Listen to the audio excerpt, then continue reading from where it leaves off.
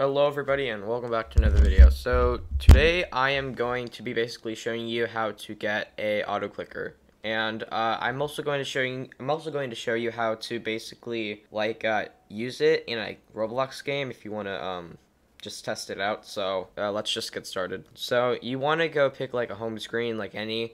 I'm going to be using a PC for this one. So yeah.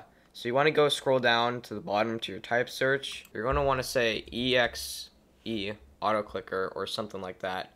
You're going to click it. This thing pops up. And then this should show up.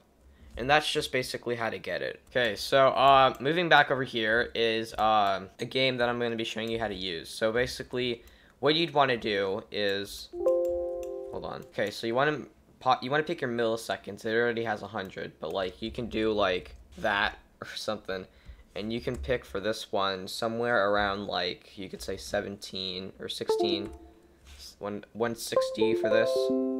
God damn, my stupid mouse. Okay, so sorry about that. So basically you want to pick it around this.